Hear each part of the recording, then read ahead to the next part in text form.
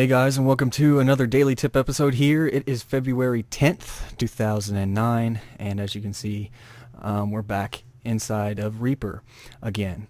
And I've got some more little tips to show you to organize things and really make it feel like your own software rather than something that was set up for you. So the first thing I'm going to show you is how to folder tracks and organize things. That way you don't have a massive list of tracks that you don't want to see all the time. So I'm going to go ahead and insert a few tracks here. I'll insert 5 tracks. Now that we have 5 tracks here, in order to make a track into a folder, all you do is come up here and you click on this little folder icon that you can see that has a white outline around it, and you click on that, and as you can see, these 4 tracks under it shifted over, and you get these 3 little blocks here, and that's actually your expanded view. If you click that again, it'll become half as expanded as it was, and you click it once more and it'll completely collapse. And now you have those tracks all foldered inside of that one track, and this up here would be your master volume for all those tracks. And if you want to, you can double click in the gray area here and actually name this. So I'll name this guitars. And now that you have that, this will adjust your volume for all your guitars that are, say, in these 4 tracks. Now another little thing that I can show you is, since that you have all these tracks up here, and you can adjust the volume separately, you don't necessarily need them down in the mixer. You have your master, so what I like to do is just keep the master volumes for my tracks down here, and you can see the 2, 3, 4, and 5 are actually supposed to be in the guitars folder. So if you come over here and click in a blank spot in your mixer down here, and you can go to up here that says show tracks that are in folders, if you unclick that, as you can see, all the tracks that are inside that guitars track go away, so it cleans up your mixer down here. And if you need to get to the actual volumes of those tracks, you can expand this and get to your volumes that way.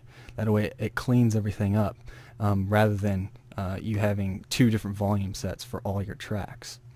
Another thing I like to do is, instead of having the mixer down here at the bottom, I like to undock that and actually not have that showing.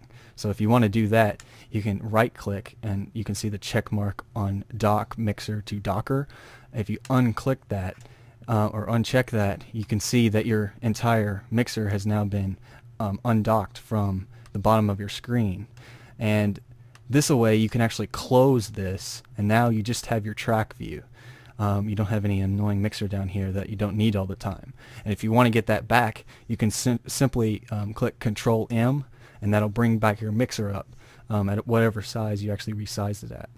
So you can actually resize this for your project, say you have a lot of effects or something like that, and you can actually have that save. And so if you close this out again and hit Control M, it'll actually come back up at the same size as you had it beforehand.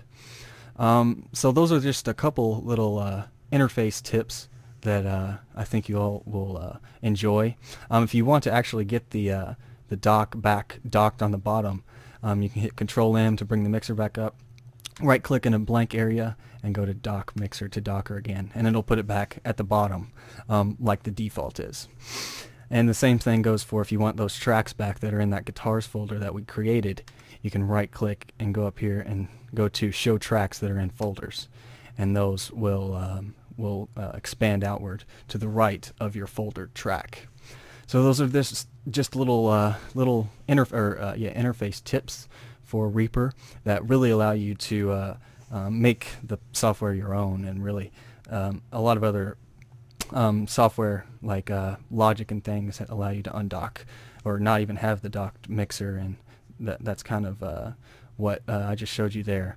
So next time I'll show you a little bit about sends and returns and effects and things like that that you can do in Reaper. So we'll see you next time.